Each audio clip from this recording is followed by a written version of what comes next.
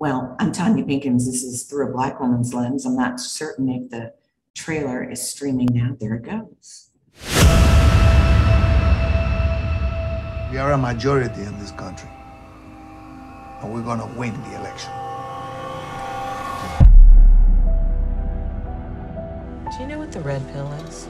A red pill is someone who infiltrates a group and then destroys them from the inside. This place is spooky. Take it easy. You know what, guys? I'm gonna go back tomorrow.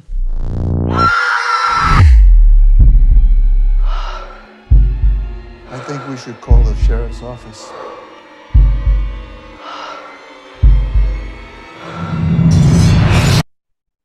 What is that? What do we do, Amelia? We die. But we take some of them with us.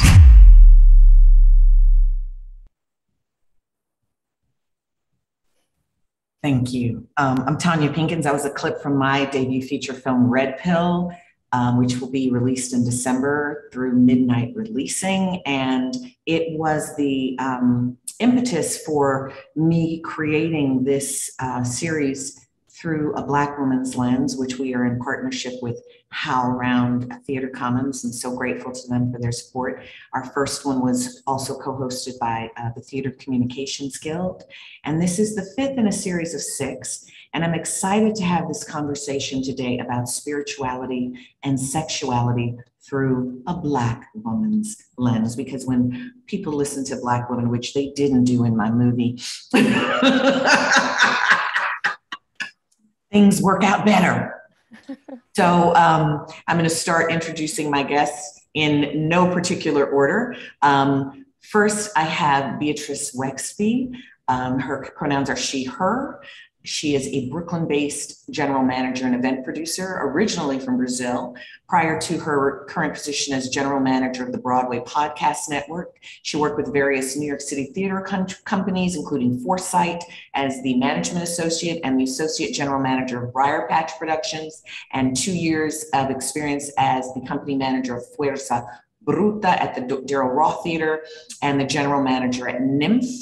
And she's worked off-Broadway shows, Cagney and Handle with Care. Thank you so much for being with us today. But, you know, before the pandemic got down, Beatrice was introducing me to some stuff, so I'm excited to catch up with her. Yes, thank you for having me. Thank you. And then my next guest is Kaya Dunn. Kaya is an assistant professor and the head of acting at the University of North Carolina, Charlotte Department of Theater, and an affiliate faculty for theatrical intimacy education. She consults with Actors Equity on issues of race and theater. She's an actor, a director, and activist with performances in 5 countries. She's a recipient of a Kennedy Center National Medallion for her work on theater and race. She's performed nationally and internationally in over 40 productions, most recently the title role in Pearl at Atlantis theatrical outfit with Fit.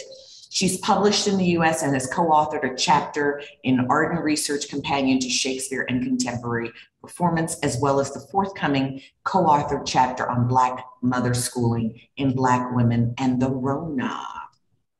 And then thank you, Kaya, for being with us today. And then my next guest is someone who I am just meeting today, and I'm so excited and honored that she would share her time and energy with us. Her name is Kat Niambi. Did I pronounce that correctly? AKA the Hungry Medium. And she has a practice that is rooted in African spiritual tradition, for which she is grateful. Without this tradition, she wouldn't be where she is right now. I don't think any of us would be where we are. For many of the gift of hearing spirit doesn't present itself in a way that's easily recognizable. She says that I was either lucky or my soul has been around the block a few times and has navigated this mind-body iteration, AKA me, to where I am today, a clairaudient spiritualist who's able to make connections between spirit and the physical world. She likes to think of herself as a spiritual activist, using her mediumship to help others find direction, clarity, and focus in their lives. The goal is to help you help yourself by tapping into your own power to problem solve and to work towards achieving actionable goals. You'll feel more empowered to design a life shaped by you and endorsed by the soul. Thank you so much, Kat, for joining us today. Thank you for having me here. Thank you. Thank you. I want to say that I am coming to you from Panama, which is traditional lands of the Guna people, the Embera people, and 3 other indigenous communities that I don't know. It's one of the most biodiverse places in the world. I am a brown-skinned woman, and I'm wearing a blue dress with gold embroidery, amber earrings. I've got my hair in locks and a braid on the top, and I've got glasses and some bright red lipstick. So ladies, my first question out here, or first statement that I'd love you to answer is, to me, spirituality and sexuality are on the same continuum. And the way we want to separate them is the first place where we get ourselves in a little trouble. What do you all think about that idea? I'll agree with that. I mean, a lot of it, both I think, is about connection and trust and consent, or not, or the lack of. So I definitely think that there is a strong connection, but I also, I mean, in the whole sex and sexuality, there's such a huge spectrum into how that plays into your life every time. And so in the same way that spirituality would as well. But so I definitely think there's a big, strong link with the two. Yes, and not necessarily with religious, which I also want to like separate that from, like, because yes, you have sexuality, yes, you have spirituality, but that doesn't mean that the religion can play into both parts, but it's not necessarily connected to all of it. It doesn't have to be. Yeah, I have 2 things. I agree with you on that. I'm glad you brought that up. I have 2 real things that I try to convey to people.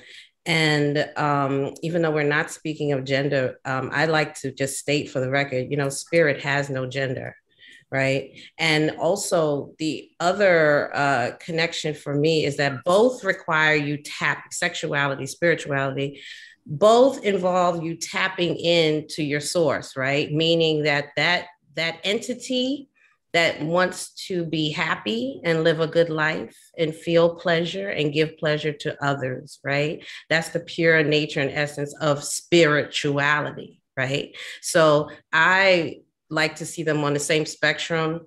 I hope we get to talk about the fact that, you know, we as Black women, we as women, there's just so much patriarchy, right?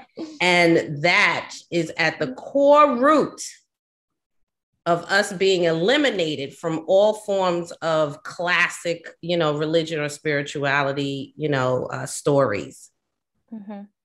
Okay, so I hope we get into that. If we don't, you know, that's fine. But I just want to remind us too. You will remind us too. I hope so. I hope so. Thank you. I'll just say briefly, like many Black women, I practice the Christian tradition. And since I got a female pastor, I've been able to have some really deep conversations around this. And even before that, though, the idea that your body is holy and anything you feel, you know, through that, or it can be holy, right? And I think I come at this a little bit from a historical perspective. I do a lot of work on Black women, like how we've developed these tropes of Black women and intimacy. And so when you look at sort of the evolution of where people may have come from in our indigenous countries or our countries of origin, and how sexuality and fertility was celebrated, right? Like you look at sculptures, you look at masks, there's almost a holiness, since we're talking about Black women, like around women's sexuality. And then you see, as, you know, as we look at the slave trade and coming and respectability politics as a way of protection around the body, of trying to protect women from assault and from things happening, this separation from the holy as it's something that's hush hush, and it's something that was used to hurt and something that was used to attack.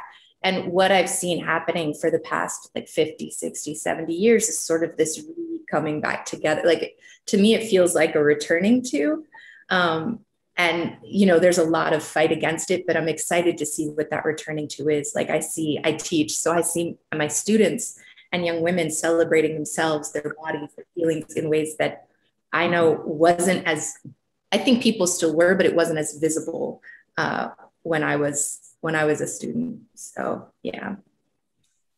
You brought up patriarchy, and I wonder if any of you all are familiar with Mark Twain's Letters from the Earth. Do you know that book of his? I just want to read a passage from it. Mark Twain is considered one of America's very great writers, and I think he's a very fine writer. And he says, "The law of God, as quite plainly expressed in man's construction, is this.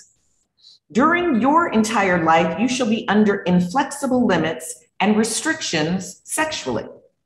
During 23 days in every month, and the absence of pregnancy, during 23 days in every month, in the absence of pregnancy, from the time a woman is 7 years old till she dies of old age, she is ready for action and competent as the candlestick is to receive the candle, competent every day, competent every night. Also, she wants that candle, yearns for it, longs for it, hankers for it, and is the commander by the law of God in her heart. But man is only briefly competent, and only then in moderate measure, applicable to the word in his sexist case. He is competent from the age of 16 or 17, thenceforward for 35 years. After 50, his performance is of poor quality. The intervals in between are wide, and its satisfaction of no great value to either party, whereas his great-grandmother is as good as new. There is nothing the matter with her plant. Her candlestick is as firm as ever, whereas his candle is increasingly softened and weakened by the weather of age. As the years go by until at last it can no longer stand and is mournfully laid to rest in the hope of a blessed insurrection which is never to come. By the woman's make, her plant has to be out of service 3 days in the month and during a part of her pregnancy. There are times of discomfort, often of suffering. For fair and just compensation, she has the high privilege of unlimited adultery of all the other days of her life. This is the law of God as revealed in her make. What becomes of this high privilege? Does she live in the free enjoyment of it? No. Nowhere in the whole world. She is robbed of it everywhere. Who does this? Man's statute. If the Bible is the word of God. Now, there you have a sample of man's reasoning powers, as he calls them. He observes certain facts, for instance, that in all his life, he never sees a day that he can satisfy one woman. Also, that no woman ever sees the day that she can't overwork and defeat and put out the commission any two masculine plants that can be put to bed to her. Now, wait a minute, I'm jumping ahead. This is his life entrance in 5,000 freshmen, while hers is 150,000. Yet instead of fairly and honorably leaving the meaning of the law to the person who has an overwhelming interest and stake in it, this immeasurable hog who has nothing at stake in its worth, considering, makes it himself. You have hereto found out by my teachings that man is a fool. You are now aware that woman is a damned fool. What do you think about Mr. Twain? Wow. That's my first reaction to that. What the fuck? That's a man talking about men and sexuality and spirituality that, we have a capacity that they don't have, but they've said that God says we only get one and they can have many. You're muted, Kat. Yeah, I'm bothered by so many things. Okay. I don't like discussing little girls age 7 or any ages, to be honest, about from a man in particular, about our capacity for anything. It was really strange. I felt like I couldn't keep up with him. Like I couldn't tell if he was being a satirist. I really could not tell because it was unbelievable. what he was saying. But this is what I think was alluding to when I spoke about patriarchy. And this is what we're going through here in the United States. In most places where men feel like they have some sort of knowledge about us that we don't have about ourselves. And even they have the right to discuss our bodies, period. You know, I wanna share something that happened to me, an anecdote related to that recently something just came up that brought it back again. Many years ago, I had a very bad miscarriage that had a lot of medical mispractice and it was traumatic in many, many ways. And it took months and months and months. It was a very long process. At the end of that process, I needed an emergency surgery. I went to the urgent care or whatever, going to the hospital. It took them about 16 hours to see me as I was bleeding on the floor, all of that kind of stuff. And the man who did the surgery, I did not see his face. I was medicated when that happened. I don't know who that was. But I had to go back a few days later to go do like a check-in. And as I went to do this check-in, I had this strange situation of going into this OBGYN office where all of the paintings on the walls were of white man, this almost like Renaissance type paintings of white men that were important for medicine, looking very angry. And I said, well, I'm already in a bad place and this is making me extremely uncomfortable. And then I finally go in and he starts the conversation with, well, I don't believe in lubrification, so I am going to just put the little, whatever it's called, without using any lube. And I said, but you just did a surgery. And as I was saying that, he was already putting the thing in and I was screeching in pain. So after that happens, he is, being just examining me and whatever, and it's extremely uncomfortable. And my husband is there with me. And I am unable to really go up and down stairs at this point. I'm unable to really walk very well. I'm in a lot of pain. And so I asked him and I said, okay, doctor, so how long is it going to be until I get back to normal? And I'm not even joking. His answer was, oh, if your husband wants to have sex, you guys can start having sex now. It's going to hurt a lot and bleed a lot, but who cares? And my husband said, who cares? Well, I kind of do. And I, at that point, went to a place of just complete disassociation.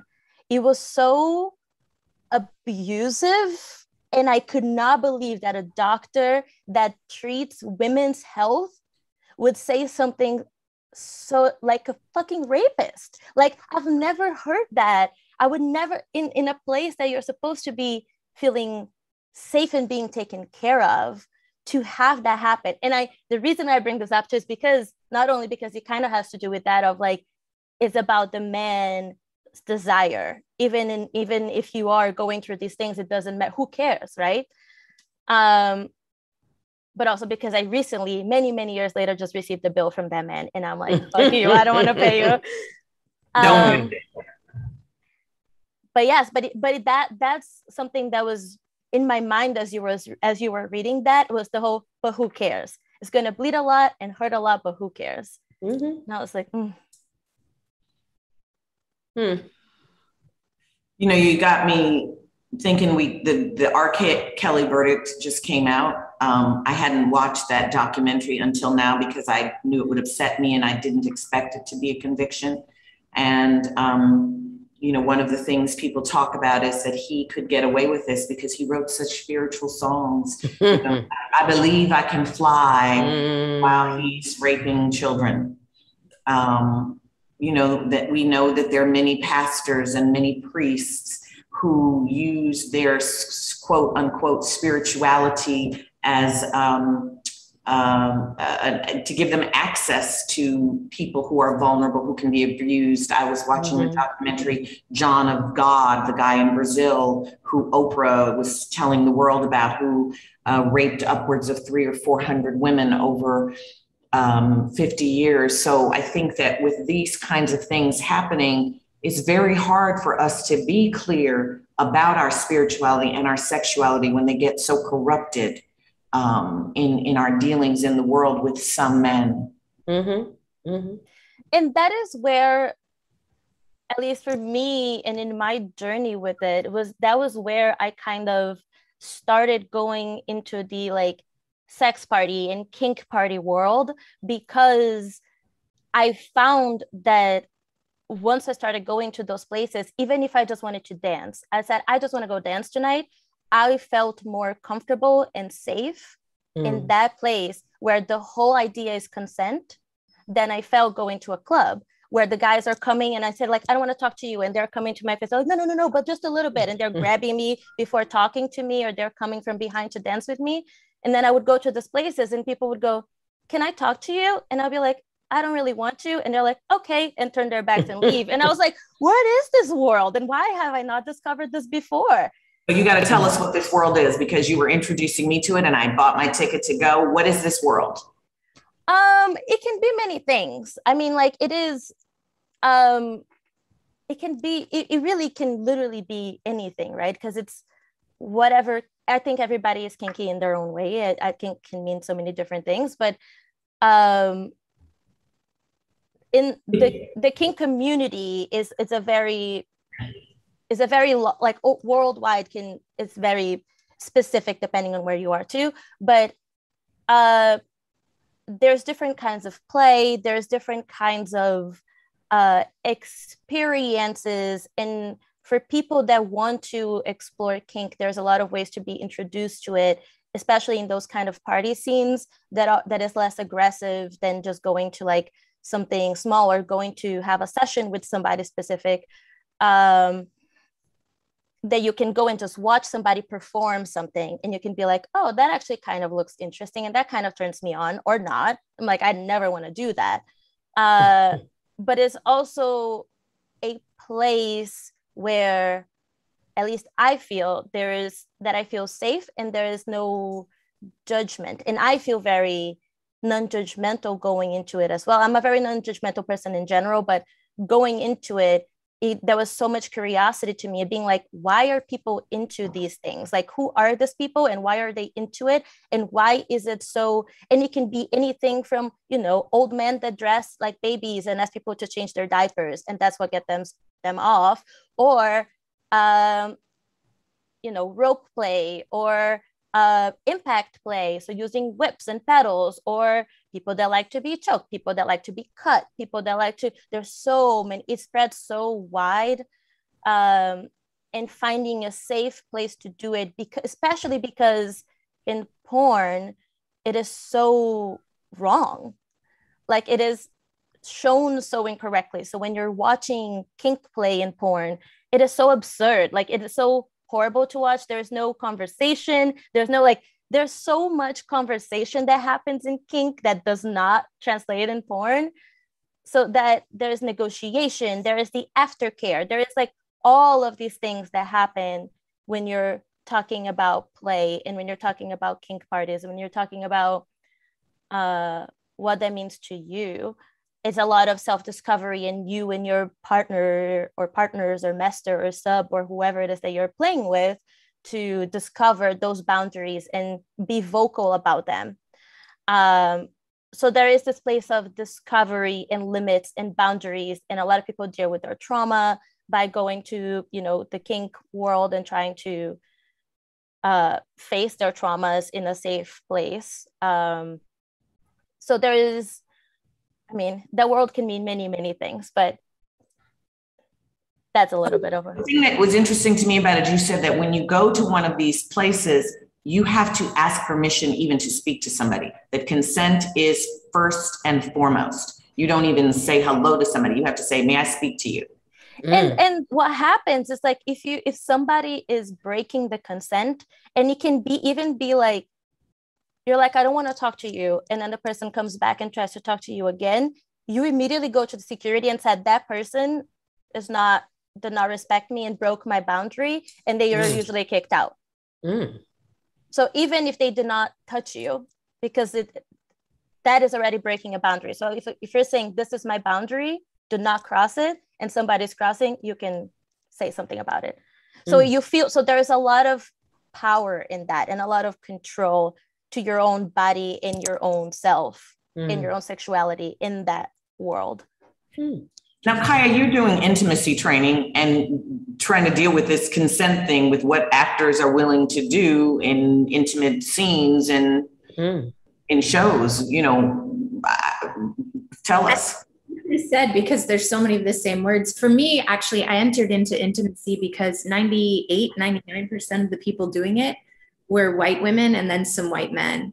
And the discussion around race was, oh, we need to give scholarships so more people of color do it. And I was like, whoa, like race affects consent, right? So Tonya, you wrote that letter, the open letter last year, about scarcity, about people being replaced, and like, we all know Black women, when they speak up, when they say, I don't like this, we're considered hostile or emotional or aggressive, right? All of the things. If we're not, people are trained to see us as caretakers. And so when we refuse to fill that caretaker role, when we say, I need this, or this doesn't work for me, often Black women, because that's what this conversation is, aren't seen as worthy of protection in the same way that other groups are, even sometimes white men, right? So when the Me Too discussion happened, it was framed a lot as like a gender thing, but it was like, oh, I mean, one of the things I talk about when I teach intimacy is like, there's a hidden history of white women as sexual aggressors. And people immediately think I'm talking about Emmett Till or false accusations. That's part of it. When you read Mark Twain talking about the 7-year-old, the first thing I thought is there's an account of a formerly enslaved woman talking about how her white mistress would talk about 6-year-olds, because it was this perverse form of feminism where white women could pass their wealth. They kept their slaves, they lost their land to their husbands or their brothers, but they could keep the people that they were kidnapping and torturing. And so they became very good at literally breeding people. So they would, or if they wanted a wet nurse, like Beatrice, you started to talk about gynecology. That's a whole other thing. Like, I've given birth to 3 small humans. Twice I wasn't, I went and got a Black midwife. I was like, I'm done with doctors. The lack of asking permission, all of this goes back, like it's rooted in anti-Blackness, right? Like, Black don't feel pain. We're going to gynecology was all experiments on Black women, right? And so when we talk about what consent means, if we're not talking about how all of these practices were developed, if we're not talking about the history of how sexuality played into colonization, right? So negative sexual tropes about Asians and Latinas and Black women and the hierarchy of who was closer to whiteness, right? Then we're not actually talking about consent, because we need to peel all of that back.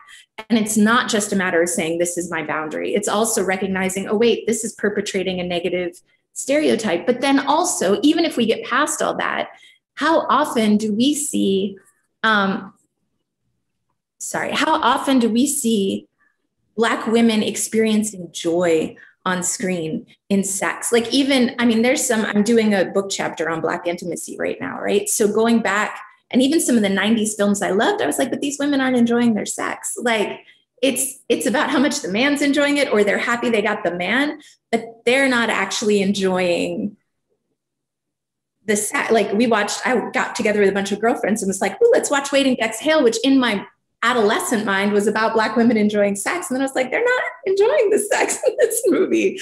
Or even something like, I loved Queen and Slim, but the sex scene is interspersed with violence. And for a reason, but it's like, I saw 6 movies that year where every time you saw Black people having sex, someone was being killed. And it's like, where's the humor? Where's the joy? Where's the laughter? Like, I love that you use the word play so much, Beatrice, because it's like, we don't ever, when I was growing, like, when do we get to be soft, right? When we talk about spirituality, when is there protection? When is there freedom to express sexuality without being labeled, right? Without being, the words I heard fast, loose, right? And so when we think about what does it mean to be sexual, none of us are free from the images that were given to us. Like that's a process of decolonizing our minds around not just like what does it mean in the world, but when we talk about spirituality, again, I'll talk for my tradition. My pastor was like, do you know how much more times justice is mentioned in the Bible than sex? But you wouldn't know it. You wouldn't know that they say don't charge interest, because we don't talk about that, but we talk about keep your legs closed, right?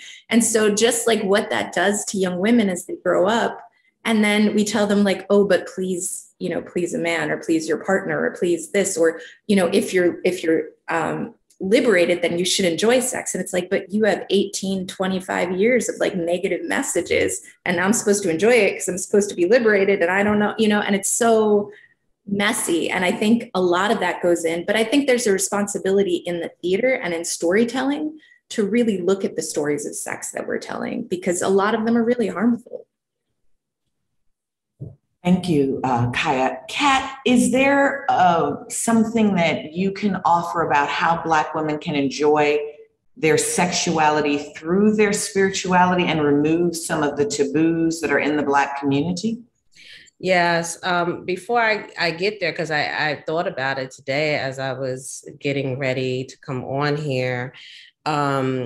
But I wanted to just talk back to briefly about what you were just talking about, and the fact that patriarchy is rooted in white supremacy. And when you went from how white people are to how Black people are, you have to look at the reason between, we inherited this from them, right? Our men inherited these concepts from them as well. And this doesn't just happen in the Black church. It happens in all forms of traditional religions.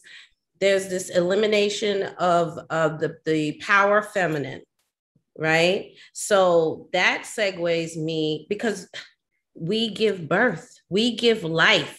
Do they give birth? Do they give life? No, two things give life: water and women. Okay. So, and then you just erasing us from all the scriptures, all the books, everything you read, everything you see on television. The segue to that is, how do we as women start to, where's that bridge? Where's that connection? And I think that this speaks to every tradition you can think of, is loving yourself, right? Loving yourself. I always talk about tapping in, right? But loving yourself in a sense that loving yourself, knowing firsthand what your body needs, firsthand. How are you going to tell somebody else how to please you if you don't know how to please yourself, right? That means you have to be honest with what you desire, regardless of what it is, right? And not based on anything but the messages you've been getting from your intuition, right? So I'm getting ready today, and in order for me to love myself today, I put on my favorite perfume, because where am I going? We're in the middle of a pandemrama, right? So we're in the middle of this, and I'm not going out to smell good for anyone, right? But I'm going to put that perfume on to smell good for me. And scent, the art of scent, is the real way you get tapped into spirit. That's why you have the Palo Santo. That's why you have the Florida water. That's why you have all these things, sage, that have smells, incense. Is so that we can imbibe with that smell. And you love it, right? When your house smells good, you love it. So what about your body? When your body smells good, you love it. You love yourself. So to me, that's the connection. Love myself first, then the rest comes later. That to me makes me think about the fact that, there's trinities in life and nature. And I think that in this spirituality, sexuality conversation, we need to also talk about sensuality, because sensuality is different than sexuality. And scent is definitely about sensuality. And also like the ways in which our culture is sensual, right? So one of the things I ask people is like, what is specific to Black intimacy, right? Because each culture has their own forms of intimacy. Sometimes people think, like, most people know we don't do colorblind casting, but they still think like colorblind intimacy. And it's like, no, if you think about a man sitting between a woman's legs, getting his hair braided, right? Like that's a form of intimacy that's just in our culture. When you think about a friend of mine said, I think about a Black man coming home at the end of the day and putting his head into a woman's chest and her whole, right? Like that's something in our culture. You think about two women embracing and the ways in which, you know, our hair, our bodies, our shape, right? And our rhythm, like our heart. There's a friend of mine from Malawi talked about, you know, Eurocentric culture tends to go here first and then try to understand it here. And in Afrocentric culture, you tend to get it here, right? And then it comes up here, and it's a different way of moving through space. And like it's the drum, it's the all of that is sensual in a way. And what I'm looking at right now too is like, where did that get separated, and where did that start to become like, oh, we don't want to do that. You know, you even think about rhythm or dancing is bad or all of that, because it makes you so powerful. Like Kat, I love what you said about like when you love yourself. And it's like, I was talking to a girlfriend and she was like, how many billions of dollars are meant to make us not love ourselves? Things so that we love ourselves. And she was actually talking about Effie and how much she loved that Jennifer Holiday song, but also like, why is it that whenever we see larger, dark-skinned Black women, it's pain and it's loud and it, you know, and she's like, I want soft and I want sensual and I want, right. And like reclaiming that and reclaiming feeling good. I mean, I got to hang out with Tonya a few months ago and it was, you know, Black women and Black non-binary people together. And it felt good, right? And I love that you separate the sensual from the sexual, because it was sensual, right? I felt my senses. And that reconnection, I think, is really important. And it might even be the bridge between the two. And I have, I actually have, one of my partners is a girl who's asexual, which it is, for a lot of people, very shocking to have, like, you have a partner that you love, but sex is not really what it's all about. And so it's a very shocking thing for a lot of people when it's like, well, but we connect in so many more things and we love each other so much. And all of that intimacy and sensuality is there. And we'd rather be making out for like hours and have the like sexy connection than to just have penetration or to just have whatever type of sex that you want to have. We don't necessarily need that in our partnership and in that relationship. And those are, again, so separate. And going back to like the kink stuff too, is like, that is so separate, because you do have what people would consider sex is so also heteronormative of like, you know, penis and vagina situation, which is also absolutely stupid. Like, oh, you lose your virginity once you get a dick in you. Like, nah, not really. But so like so that belief of like, let's explore everything, but for me is so much more sexy and sensual and sexual than actual penetration.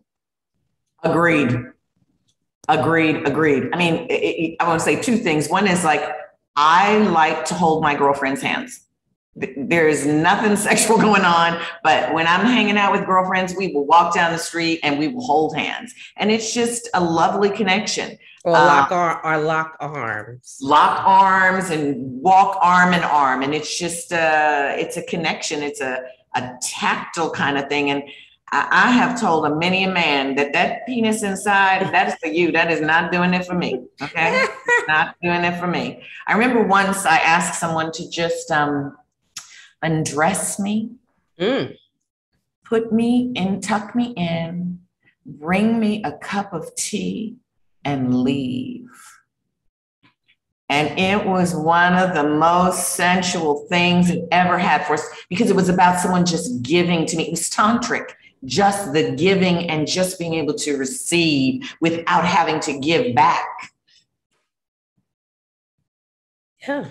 Oh, Tonya, you're going to love the parties. I cannot wait until you go. Do we get to watch that workshop? Because I want to know what happens. I want a reporting back. So, Kai is from a Christian tradition. Kat is bringing the African tradition. Is it Ifa? It's Yoruba Lukumi tradition, but I grew up in the church, so I know all about church. I was in the choir, I was in the junior usher board, so I was baptized, so I know all about the church. Beatrice, is there something culturally different in Brazil versus the United States in terms of sexuality? Oh my God, yes, a lot of it. Yes, there is. There's also the idea of the Brazilian woman that the US see. The trope. That is like, yes, which is very much like, oh, this. And the thing that sucks is that I do fall into a lot of those stereotypes of like how I look and that I am a very sexual person. Like I do fall into a lot of these stereotypes that people have, but obviously none of my friends do. Like I am not the norm per se. And there are a lot of different religions. Obviously, my parents are, they kind of, I don't know. My parents were like, kind of believe that the more religions that you believed in and try to learn about, the more you would understand how the world works and why wars happen, more or less. And so we would go to like this Buddhist guy, and then half of my family is Jewish, and then half of my family was Christian. And then, I mean, very, Latin of us, that is like the mixture of all of the different cultures. And my grandfather being from Africa and bringing the Zulu traditions home, and like having the Portuguese. And so it's just such a crazy mix of religions, and like having the candomblé and having like those like that like spiritual religion and the drums and the how like involved with your body that all is. And then you have like, I mean, my family was a very naked family too, like they were all, and they still are, like we still are always. And so there was always this association between body and sex that is like, it's only become sex or a sex object if you wanted to. That I didn't realize it was weird until I moved here. And everybody was like, your brother sees you naked? And I'm like, yeah, why wouldn't he? Like, one thing, being naked does not mean anything sexual at all. To me, at least, and for him, it doesn't. And we call each other, we look at each other's body and we're like, oh my God, you look hot. Doesn't mean that I'm like, I want to fuck my brother. It just means that I can look at him and be like, you look great today. Like, as a friend or as a fellow human navigating the world, there is that separation. I think people in the West don't understand that one. Right? The West is like, what? I mean, I certainly raised my kids that body is body, but I felt that same way about words. I'm like, there are no bad words.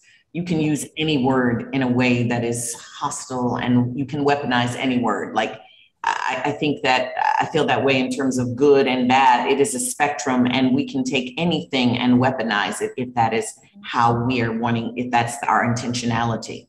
And they were very, and I'm very grateful for the way that I grew up, because my family was also very open about sex. And my mom and dad were the kind of people that are like, you're going to go play at your friend's house. And we're like, oh, we don't want to. It's like, mom and dad are going to have sex, so you guys going to go play at your friend's house.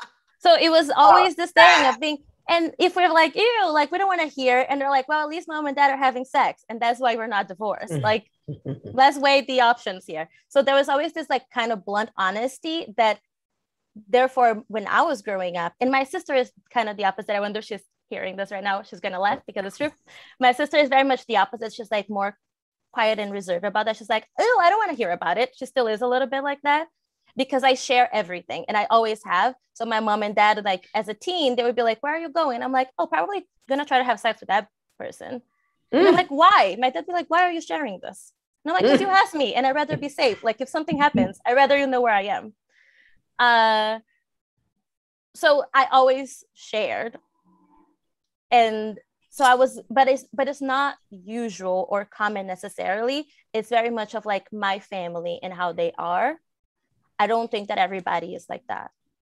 No, I think there's a safety element to this though, right? So this is one thing that my mother did do. Like when I was 3 and I was like, hey, how'd you get pregnant? She told me, and she was like, you probably should at your preschool, right? And same thing, my son, like at 4. And I remember like his dad's family was shocked that I taught him anatomically correct words, but I was like, for me, that's a matter of protection, right? If he knows like, this is my penis and it belongs to me and nobody else is allowed to touch it, and we're having that conversation, so much abuse happens at 3, at 4, at 5, because people are afraid to talk. Children know, like my youngest son, he like, that's because he'll grow up one day and see this, but like kids like their bodies, right? And they touch, you know, and I please themselves better than grown-ups do. So I would rather we talk about that, right? We talk about this is what it is. And I used to do a sex ed show in like LA and Southern California for middle schoolers. And I was terrified because I hated middle school. But kids were so curious, right? So there were little girls whose mothers were telling them that you lose your period if you take a shower and you wash. And there was so much misinformation. And the way we sort of guided the sex talks was about like, when are you also emotionally ready? Because I think we so often talk about the physical and we're not talking to kids about like, this is what it means to emotionally connect with somebody, right? And so to have those conversations as kids were developing, right? And to be honest and open and to talk about it, especially in the Black community. Like, here's how we talk about it. Your body is beautiful. You have a right to say no, or you have a right to have pleasure. You have a right to enjoy yourself, right? Like the idea that sex can be pleasurable for women as opposed to don't do it because you might get pregnant, right? Like that's such a different, you know, there's so many things that I think even if our parents didn't do it that are in the culture, that we kind of have to fight through to even get to a place of like, oh, it's not bad to enjoy sex. Yeah. I really feel like there's a lot we have to unlearn as a people. I haven't probably been the best example for my daughters because, you know, I basically taught them what I was taught, basically, is which, you know, I could kiki with my girlfriends, but always felt uncomfortable talking to my daughters until now, because now they're grown women and now we have these open conversations. So they're probably more mortified than I am when we start having these conversations. But, you know, to each his own. You just have to be yourself. And, you know, that's part of our growth, you know. And the concept of the act, you know, there's a lot of linkages that can be made in regards to sexual energy and psychic abilities, right? And storing certain sexual energies in order to eventually release, you know, at a time when you're trying to divine and things of that nature. I can say there's a drastic difference between my upbringing as a Christian and the Yoruba Lukumi tradition, because at the end of the day, we're all given, like, you know, when you're initiated, you're given a roadmap about your life. And when they're divining this, they're, you know, unless the person grew up sort of like, you know, Puritan, the person reading you, you know, we all come from a sort of Puritan. I'm not equating that to Christianity, although we could have that talk another day. I'm just saying that we have these plants in our head, regardless of tradition, about what's good, what's bad, you know, that have been, you know, imprinted on us. So when you look at a religion like Yoruba, Lukumi, or Candomblé, where you're looking to a deity and God to guide you, they're not going to mince words about what you need to do in any areas of your life. They tell you what foods to eat. They tell you what foods not to eat. They tell you you need to have sex more. You need to find a partner. They tell you everything that you need for yourself. So the discussion around, you know, the Orishas themselves, Shango had like 3 wives, you know, and you know, lots of Orishas were marrying each other, right? So, and then also I come from a Pan-African, and this may not necessarily have to do with sexuality, but I'm just giving all the sorts of, you know, family constructs. You know, growing up in the 70s, I grew up with a lot of people that were in polygamous relationships, the products of polygamous relationships. So these are also concepts, right? And constructs that may not have anything to do with the act of sex in whatever form it is, but also the way we view family units, the way we view relationships, period. right? And maybe, although I would like to say obviously, but I'm going to say maybe for some of you out there, we just have to open our minds to the idea that we're all energy orbs, right? Who are just trying to commune with one another and just trying to commune our energies. And if it's done through the human body in whatever form that unites those two orbs in union and really a spiritual experience, then you have to be able to see that, you know, these are things that are our source and our souls are seeking, not just from a physical standpoint, but also from a connectivity of, you know, energy force connections as well. I hope that made sense. Yes, it did. And I'm going to go in a little deeper on that. So, you know, in one of the, I've always been a person who was interested in many traditions, because I think you have to know all the paths. And in one lifetime, you can't learn all the paths, but none of the paths is the only path or has all of the knowledge in it. And you were bringing up, you know, the sexual energy is the energy that created everything. And so in one of the traditions that I've worked with, even in terms of moving trauma or manifestation, there's a whole meditation that centers around using the energy of sexual pleasure, of orgasm.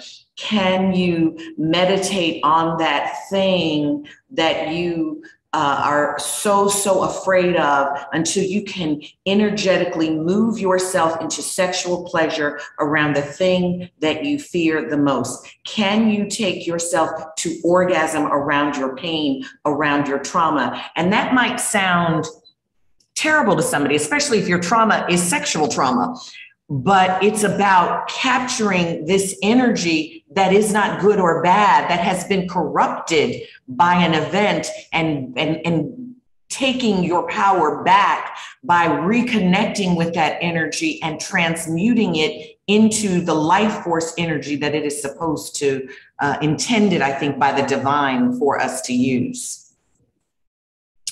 You talked about polyamory. One of my friends was telling me, like, Atlanta has a huge polyamory community. I'm a little, you know, like on an intellectual level, I think I like it. Do you mean polyamory or polygamy? Which one? Polygamy and polyamory are different. Okay, so which one? Y'all define them for me, because I don't know. Polygamy is when you marry a bunch of people, when you can have, you know, the man that has a bunch of wives type thing. Polyamory is I would say sexual orientation, even though that's not necessarily correct, but it is a people that can fall in love and have multiple relationships with multiple partners of different genders or any. Well, it depends on who you are. You can also so I am polyamorous, and so is my partner, so is my husband, and so we have other partners in our lives. We do not date together, and each person does however they wish to do. But it is each of my relationships is their own individual thing. It's not, we are not all together. We're not like, we don't practice that kind of polyamory, which does exist as well, which is like everybody is friends with everybody. Like we don't really necessarily, like we have met each other's partners and stuff like that and have like be friendly with them, but we're not like besties necessarily, or haven't, and it doesn't mean that it's never going to happen, who knows. But we have other relationships that are meaningful and beautiful and fulfilling outside of our marriage. That sounds so mature. I'm like, wow.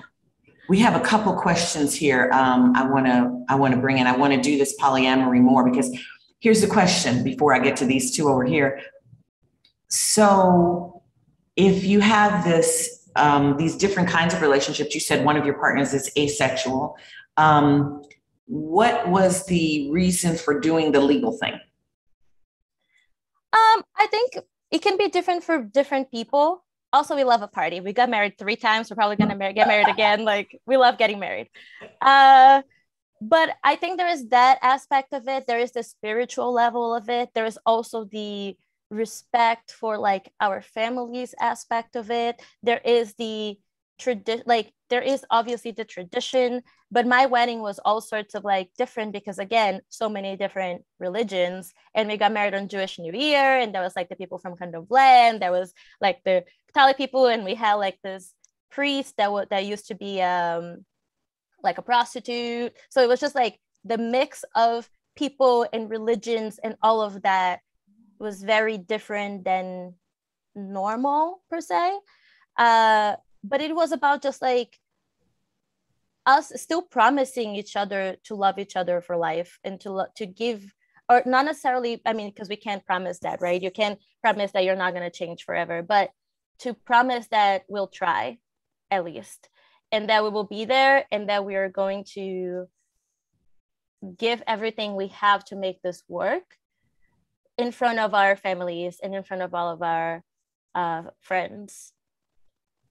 So that is why we did it. And again, it doesn't mean that my other relationships mean like less or that are less. It's just so different. And I feel so much love, and I have felt so much love for my partners that, and it does not take away the love that I feel for my husband. It does not take away the love that and the amount of work that I want to put into that relationship. It only adds in a lot of ways, because then I am not expecting everything from him. So in that sense, it also takes the pressure off. That is like, you don't have to be my whole world. You can be what you are, and I can be what I am. And just like that, we're enough for each other. Kat, I'm going to throw this question to you. Someone says they have a 5-year-old niece who they told to wash between their legs during the shower, and that the child said, "My mom said I'm not supposed to do that." And they want to know how to address that with the mother about that. Was that for me? I'm giving it to you, Kat, and then anybody else. Okay. But I wanted to give it to you. Because I'm the old lady in the room with 2 grown-ass kids, but I understand. I also thought you might pull something. You might pull energetic, you might pull something. My first energetic things that I pull are common sense, because common sense ain't so common. And therefore, I'm gifted in the area of common sense. So I wanted, when you asked the question, and I'm also a Gemini, so I asked like a million follow-up questions. But, you're Gemini, when your birthday? May 30. Oh, wonderful. I'm Juneteenth. We'll talk about it later. The 4 of us will talk later. Okay. So one of the things that I would have done as a follow-up, but I'll give it based on what, most people could be thinking, is what did she mean? Did she mean that she was told explicitly, right? Told that she shouldn't wash in between her legs, her vagina? The question I also have is, what's the relationship between this aunt and the mother? Who said this? Was she visiting the aunt's house and the mother told her, do not do something in front of any adults? Right? I mean, there's all these questions, but let's just say it was the thing that the mother told her not to do because maybe her mother is, the word I want to use is incompetent. That's the word I want to use. But I don't even want to do that storyline, because I feel like there's so many other implications, right? Other things we don't know. But in the case of, if it's just the plain thing where maybe a mother is telling her daughter not to perform basic hygiene on her vagina, then the aunt should talk to the mother. The aunt should talk to the mother and then get the story straight. To me, that's what I would pick up from that. Getting the story straight first. And I will say that, one of the things, I have very dry skin, and I don't use a lot of soap, particularly on my dry skin. But one of the things my dermatologist said to me is to only use soap on the stinky parts. That would be vagina, anus, and the underarms. But that's the only place that you use soap. Other ladies, do you all have a thought about how to bring that up to a relative? I do think being clear about what the instruction to the child was, because children can be unreliable narrators.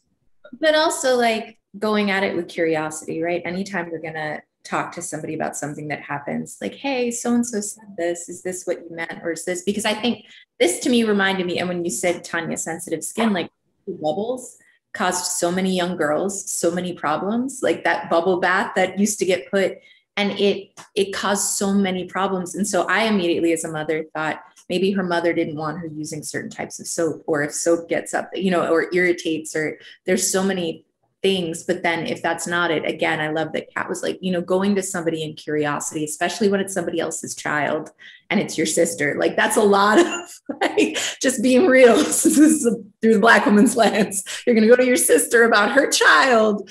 It needs to be in a way that's a little bit like, hey, so-and-so said this. Is this what they, because I mean, I have babies, like, you know, and then having that conversation or finding out what the mother's fears are. Like there might be something else going on. There might be some way in which the aunt can help the mother. So I think all of those things. And then we have a question about Black sexuality being monetized. And that says, what do you think about Black sexuality being monetized? Are we in control of our sexuality or not in the media? And one of the things I want to say to that is I was just at a conference with Crux, and that's people of color in XR, which is VR and augmented reality. And one of the attorneys there said that she's working with a bunch of people of color, Black and brown people who are sex workers, and they're trying to unionize. And my first response was like, would people do sex work if there was an alternative by which they could make a very good living? And one of the things she said to me is that sex work has drastically changed during the pandemic. And because it has moved online, people are making a lot of money and they don't ever have to touch anybody's body.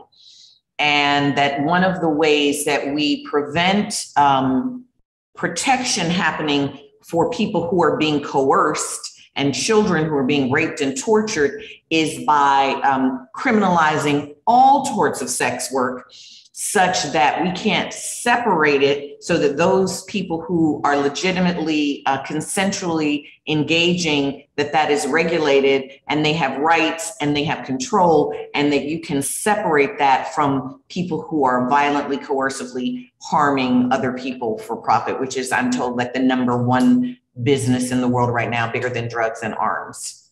Yeah, I was actually thinking about this question from like what we see in music videos or movies, or so when I do tropes, one of the things I use a lot of bell hooks' work.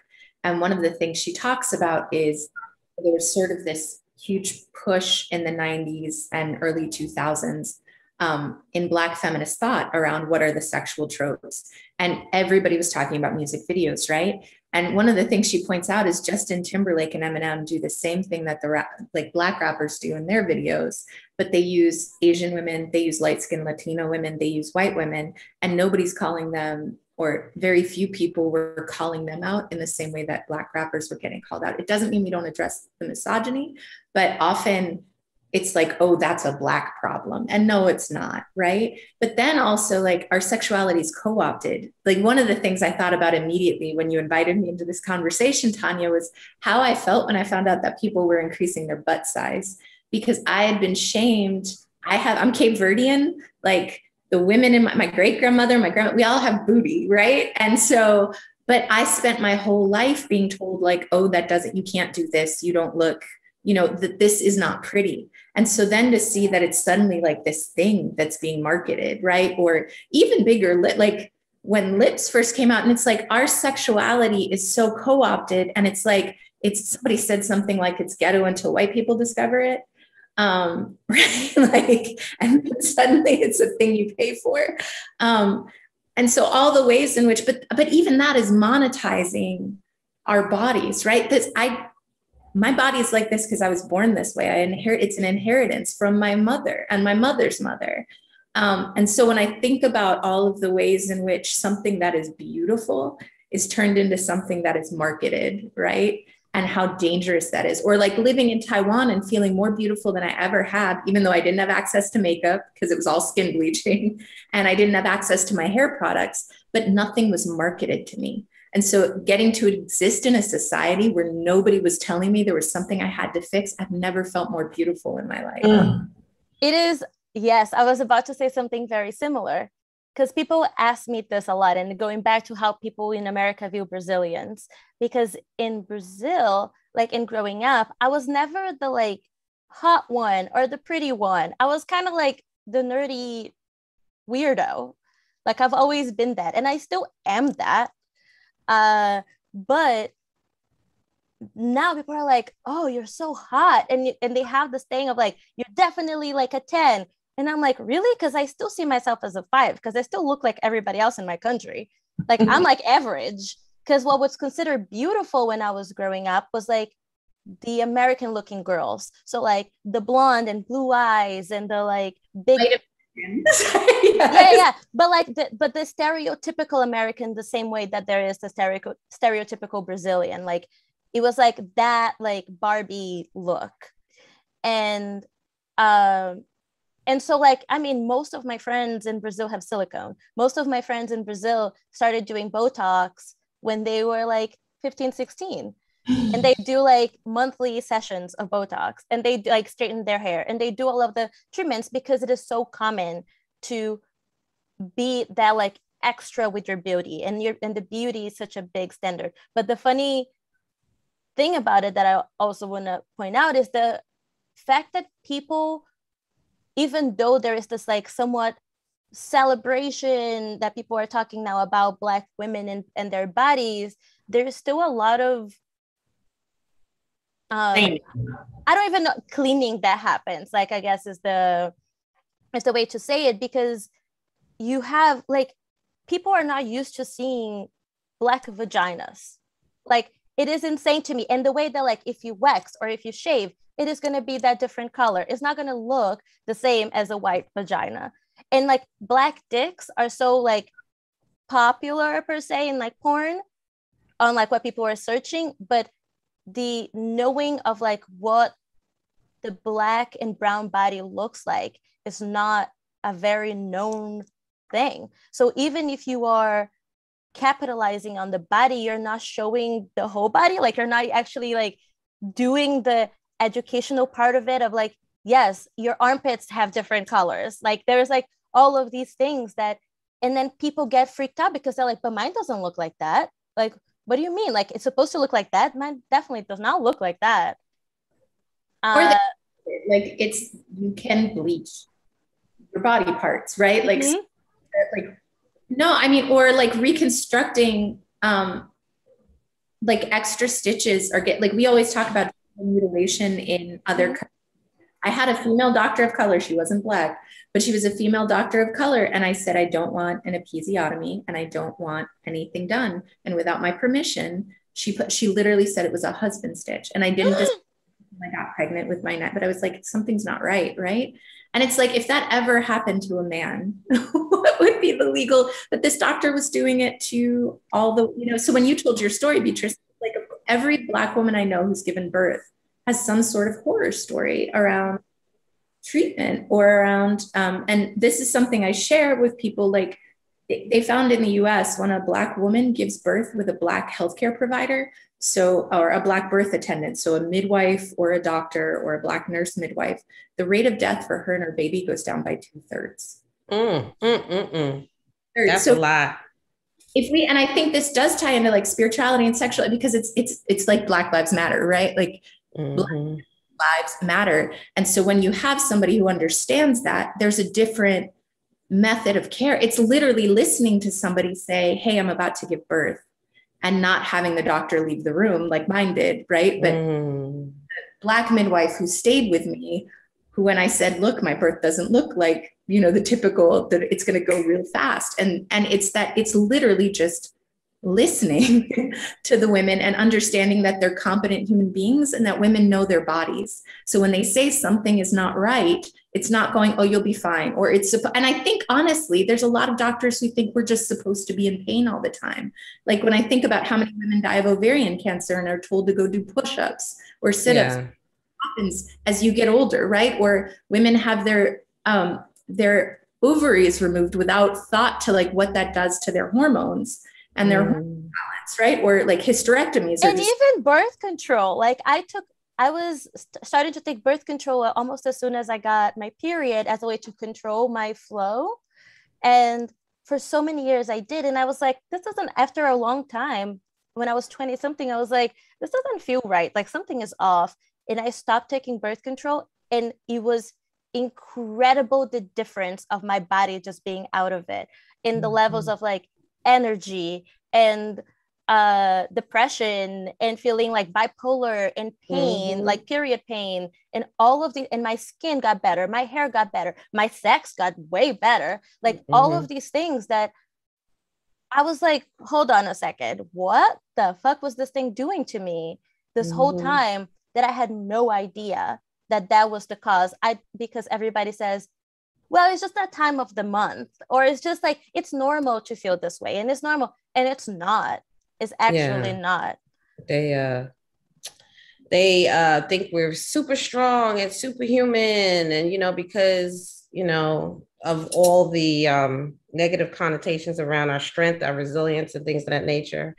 Once again, a lot of things to unlearn.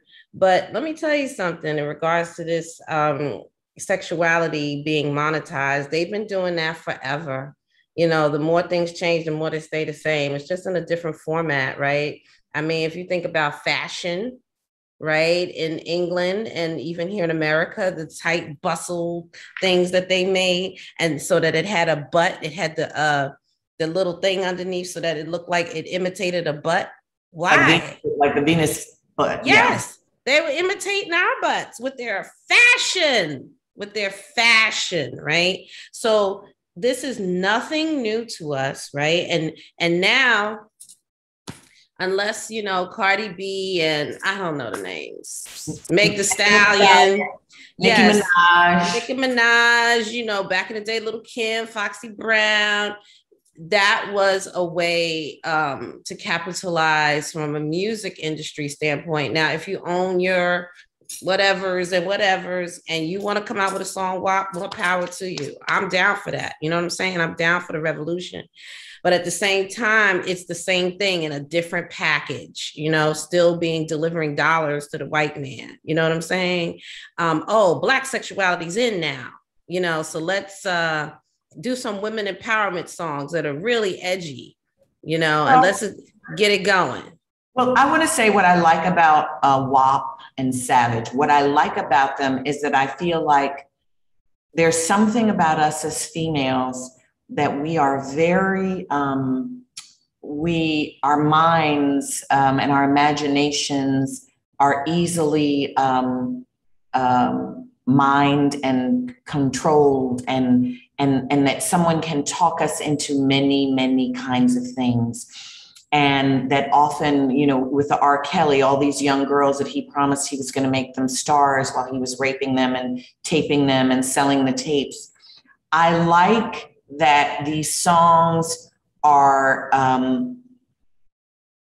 removing that magic fantasy thing for the average young girl, so that she has to think about, am I really just sex for this man? Because a lot of men, that's really all you are. And so I think making that clear is important. But then you have a Lupe Fiasco who has a song, Bitch Bad, where he really talks about the difference between, what little girls are seeing and what does bitch mean to them versus what bitch means when a boy hears his mother singing a song saying, I'm a bad bitch, I'm a bad bitch.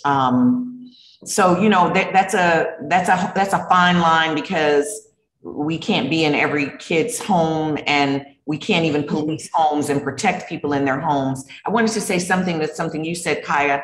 My last midwife, my births were all beautiful home births. only method of any sort of relief from any difficulty was masseuses. I did have a miscarriage where a female doctor gave me a DNC with no anesthesia. But one of the things that my midwife of my fourth child, who became my spiritual director for the next 25 years, she talked about how when you give birth, all the forces of the universe are flowing through you, and it is an opportunity to transform your life.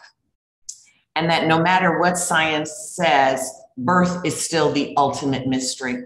Nobody knows but that mother and that child when that is going to happen. Your science can't tell you that. And that when a mother has to open her entire body to let another human being come out, and it's not going to happen if there's someone in the room that she doesn't want to be there, and if there's not someone in the room that she does want to be there. That is the synergy of mind, body, spirit, that the body is waiting for the right time and the right conditions and the right people to be in the room. And I would, gamble that has something to do with those high mortality rates of melanemic people in the room when we are giving birth and not being in connection with that. Yeah. We got a lot of questions over here. I'm gonna go to them right now. Okay. Someone is asking about how Black women are viewed in the corporate world. Do they think there have been changes since Anita Hill? I'm gonna go through all these questions so that you all have them in your mind and you can speak to what they are. One, I'm going to say there's a great Forbes article. I will see if I can put it in the chat. I don't know if I can pull it up quickly, but it's about how Black women often go from the pet to the threat in the corporate world. We come in, we are loved. Oh my God, you're amazing, you're amazing. And then everybody sees that we're actually more amazing than everybody there. And now we're a threat. And now the environment becomes very hostile for us. And we either are pushed out or we have to go because we realize it's going to be difficult. But I'm going to just get through these questions so everybody knows what they are and can address them. Can we ask the women what gets them off? This doesn't have to do with sex, but what enlightens their spirit. Then we have one about being molested at a young age. And so all sex just became very meaningless. The act became meaningless. And I think this might be a male this question is coming from. And they thought that might have had to do with the partner, but they're saying that they prefer intimacy more than the act. And they want to know if that's a normal kind of thing.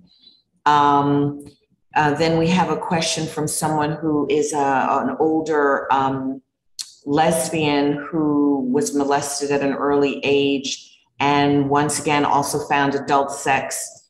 I'm thinking they're saying penetration not really meaningful. Can y'all hold all those questions and respond to them? I want to be respectful of your time. We have about 20 minutes left. So those are the questions that are there that anyone can address. I don't feel comfortable responding to most of those because, and especially in the work that I do, one of the gifts that I have is that I'm always telling people, I'm going to tell you what spirit is saying, but I want you to take this and take it to your therapist. Okay. Because sometimes people are not completely honest with their therapist, right? And it can take years to get to where you really need to get to.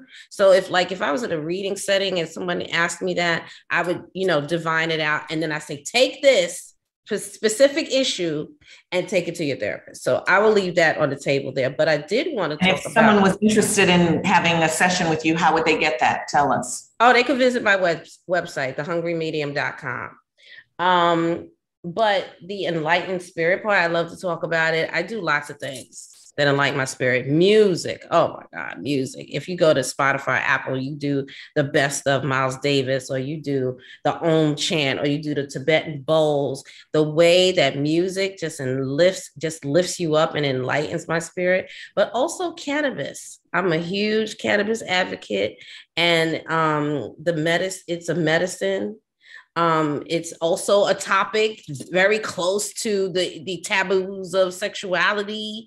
It's spoken about in the same sort of ways, the same circles. So those are some of the things that help enlighten my spirit and take me to another level. But I just want to put that out there. Before I forget, just because I wrote a note for myself, somebody said, is it normal? That is such like a triggering thing to ask to me. Because yes, whatever it is that you're feeling, it's normal. And I can guarantee that thousands, if not billions of people feel like the same in the world. Maybe not related to the same thing, but if you're feeling, it's because you should be feeling those feelings. So like not to say, is that like, do I need to better, and how can I better? How can I not feel this way? What actions can I take moving forward?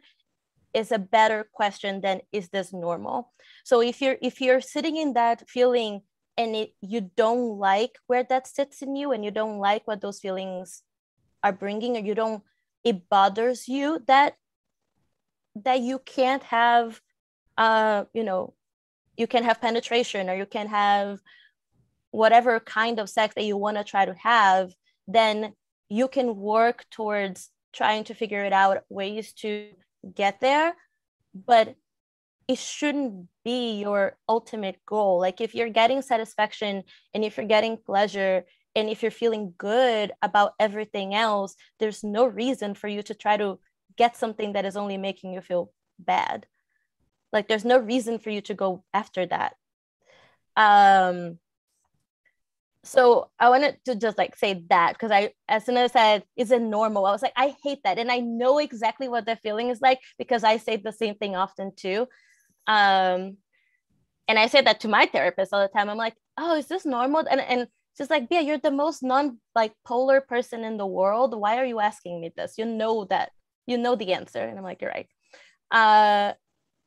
The whole getting off thing, I think for me, it's a lot of touch and dancing. Like I love physical contact, so dancing and touch and eye contact, and like being present, like taking everything out and just being in that moment, for me is a huge turn on. To say, let's put our phones away, let's just be here, and whatever here means, that for me is like my main thing. And like, again, physical, like exchanging that, like allowing yourself to feel and have the feelings, like it's both. That, to answer that one. And then the corporate one, that's a funny one. I've been in like management positions for the last 10 years in New York City, and I moved here young, and I got my first management position very young, and I am a brown immigrant, cute little Brazilian girl. And so I was managing a lot of men, and especially being like in the company management world and being in the general management world, there's a lot of crew, there's a lot of dudes, and you're also dealing with a lot of investors and producers that are, so you're dealing with like the crew dudes, and then you're dealing with like the rich white man, both which are, especially in the beginning, like I was very afraid of letting people into my life outside of work, because I am this very free-spirited, like hippie loving person. And I was afraid that if people saw that, they would take advantage of that. But I'm also very strict and very blunt. And I'm like, no, this is not, like, I'm not someone that just lets shit roll. Like, that's not going to happen. But for that, I was grateful for my first bosses who, Lauren Scott from Briar Patch, who saw that in me and were always allowing me to say no and to like be a boss, like to literally say, no, this is where I stand and I don't like it. I don't like how they are treating me. I'm going to say something. I'm like, do you mind if I say something? Because this is not okay. And so I started being like that, and they were like, absolutely, do whatever you want. And there was there was a specific occasion, a person that I worked with at one point that said that I was too pretty, too young, and too much of a girl to be doing my job. And I'll never forget that, because I said, how does any of those things change my level of professionalism and my level of knowledge? Like, none of the things that you said. Being too pretty is not a thing when we're talking about doing spreadsheets. Like, I don't understand how no sense. So has it changed? I think for me, one of my biggest missions, like in my career, has been to give opportunity and to give space for especially brown women and brown people. And I think there's like a few people that have worked with me that are probably watching this right now, to be honest, and not just white people, but also young people that are being abused by their supervisors in one way or another, and they don't feel like they can speak up, or they cannot say something about being in that uncomfortable place. And so so for me now, I am open, and I'll share my life with people that want to hear it. And I mean, I'm doing this thing and talking about sex as I probably have people that work with me watching this. And I gave up on like trying to hide that side, because even to gain more of my own individual power. And that there's still people that I don't think fully understand, or they see like, oh, you're bisexual and poly, so you obviously want to fuck me, which is, again, not a thing. And there's the being in power, and like in the corporate world, there still is especially when entering a new place, it takes a second for people to take me seriously. And there's still the thing where I will say no to somebody, or I will say, I need you to do this. And then they will go to my boss and say, can I do this? And then my boss will go, what did Bia say? And they said that, yeah, whatever Bia said. Like there is this thing, and every job that I have come into, I have been very clear. I was like, this is going to happen. I know this is going to happen. This happens every time, especially if I have a white man as a boss, every single time. I know they're going to go to my boss to ask. And my boss is always going to say, does it pass? And Dory Bernstein says, does it pass to be a test? She always says, does it pass to be a test? No, so you can't do it. So I've gained my space there to be where I am today, that I have people that respect me and that listen to me, and that I can be this person and I can be this individual that I am. But it's not like that for everybody. And I had an intern, which was this brown girl who one time, it was one of her first internships ever, and it was through a city program. And on her first day, she was doing something, and she had her arm raised like this the whole time for like a while. And I was like, do you need something? She's like, yes, can I use the bathroom? And I was like, I'm going to tell you something right now. You should never, ever ask permission to have any basic rights. If you're hungry, if you need to use the bathroom, if you need to go for a walk because you're overwhelmed, you do not ask for permission. You just say that you are doing so. Never ask. And she said, oh, but in my, but I don't know how. And I'm like, never. And I had never had a white intern. Are you kidding me? Some of these NYU kids would go for lunch that is supposed to be half an hour and come back 2 hours later. So that was like, and there has to be some education, and there has to be some sort of role models too, to tell them like, no, like it's okay. It's okay for you to go eat your food, take your break, say what you're thinking, and share your ideas. Your ideas are valuable as well. If something is bothering you, please say it. We are at time. I want to give Kaya a chance to answer this. If you have to go, I understand, but if you could stay another 5 or 10 minutes to let Kaya answer this question, I would appreciate it. Is that possible? Is that okay? Yeah, thank you. I'll be really quick. The things around abuse, one is, yes, please, like therapy is great. I love therapy. But also, I think deconstructing the idea of what sex is, right? And what intimacy is, and that intimacy is more than just, even beyond penetration or beyond like genital stimulation, that sex can be talking, sex can be like intimacy can be all of these things together, right? And so finding what that means for you and not feeling like you have to be boxed in to a certain a certain pattern. When I thought about like what lifts my spirit or enlightens my spirit, I love to be in community. Like Tonya knows, I like 2 years ago said the majority of my work is going to be with Black women. And it changed my artistic practice and it changed what I do. And I love it. And then I just think in the corporate world, like more sort of what you were saying, Beatrice, but more than anything else, like I think about sitting around a faculty table and having people discuss my hair or my pregnancy, right? Like I would never discuss somebody's bald spot at a faculty meeting because it would be considered inappropriate. Talk about my hair or my expanding belly. Like can I talk about your expanding belly? Probably not. I would probably be told I was being inappropriate, right? So I don't think that's changed. But yeah, what I love about what you said, Bia, is that like, I think the more we can show up as ourselves, right? So the idea that to be professional, we have to imitate a white culture.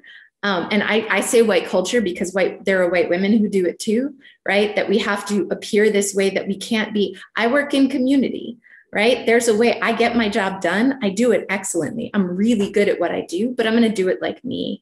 And I think the freedom that I found in that versus like, wear a button-up shirt, do this, do that. No, because that's not me. And what I'm going to bring to your organization is going to come from what I know and from what my people know and the way that we work. And I think breaking down that idea, I think that's starting to happen in the corporate world. And I think it has in the past.